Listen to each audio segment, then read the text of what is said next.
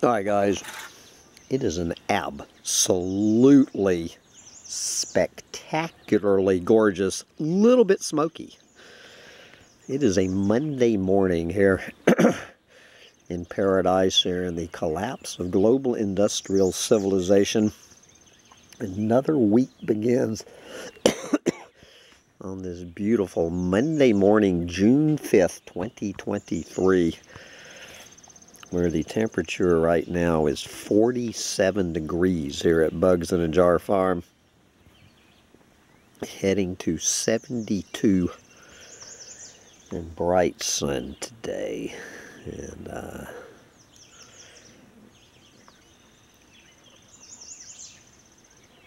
so this is it. This is my life on on this Monday morning. So I'm sitting on the back deck of the Hummingbird tiny house, looking out across the dried up creek bed over the tatters of my former beautiful organic garden. But I got a little bit going out there this summer, and you know, just thinking, if it wasn't for that computer 8 feet behind me, you know, you can still, even in the summer of 2023, you can you can still find places to enjoy the 40-something temperatures, the absolutely glorious wildflowers, the sound of songbirds. If you just, you know, you ignore the dried up creek, you ignore all the dead and dying trees, you ignore the smoke in the air, and it's not that hard to do. Like, so up on the hillside, I'm assuming she cannot hear me, so I have I guess she's a seminary student, this young woman. I'm guessing late 20s. She is to finish her, I guess, to part of her finishing her seminary training. She is required to have 24 hours of silence, not speaking to another human. Pretty much for 24 hours, just to, so she's up on the hill enjoying her 24 hours of silence. You know, to be a seminary student in the year 2023, and but where she's sitting right now, you know, about 200 feet from where I'm sitting, I'm sure she's up there sipping her tea, watching the this gorgeous sunrise through the smoky haze, contemplating her life, giving herself to the Lord. So I spent the morning, what I did, I don't know how many of you are even aware that I have a very on-again, off-again column on Medium.com. You can always find me over at Medium.com. So I have been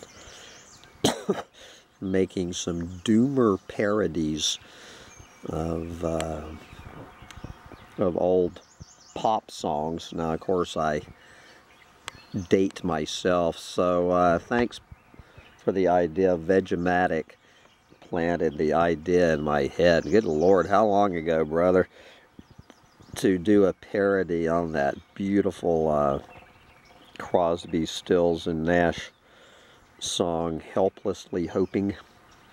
So what I was doing between 6 and 8 this morning was I was tossing and turning last night thinking about the lyrics, and so between 6 and 8 this morning before I even had my coffee or looked outside, I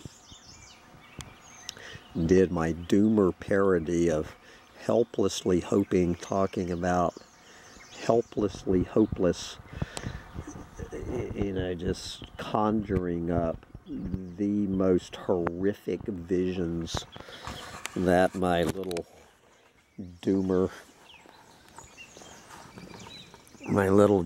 nightmare brain could conjure up about glimpses of bloated dead corpses and raiding dumpsters for moldy food and plastic pollution and baby albatrosses choking to death on plastic pollution, and how humans are headed for extinction and all the rest of that doomer stuff.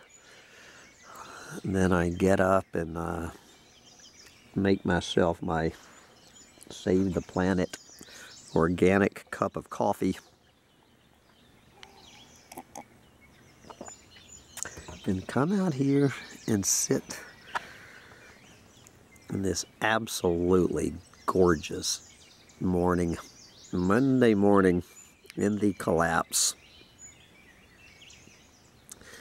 And you know, living with feet in two worlds.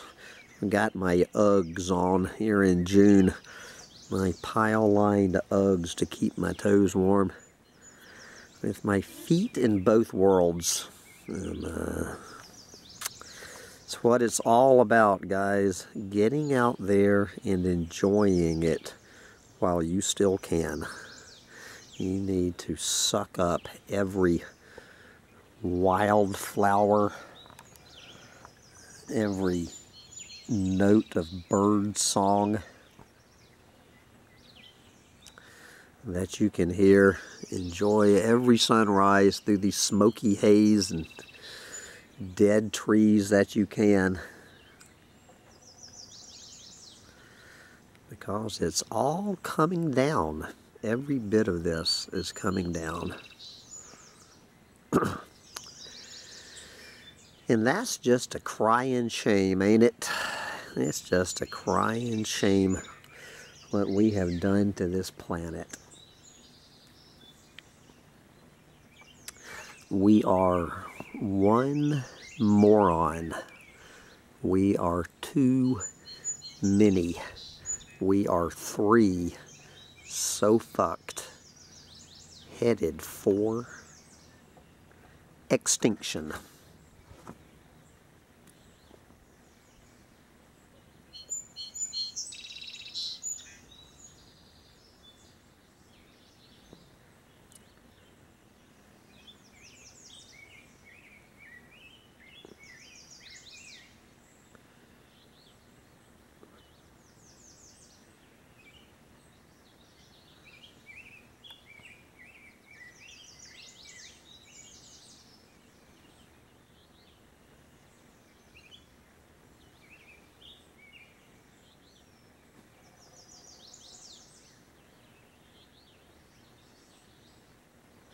There's a little sparrow 5 feet from me.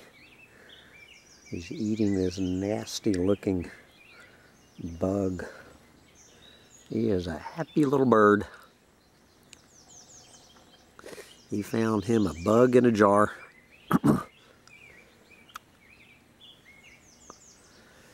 Anyway, get out there and enjoy your bugs while you still can.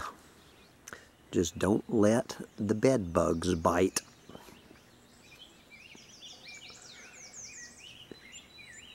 Bye, guys.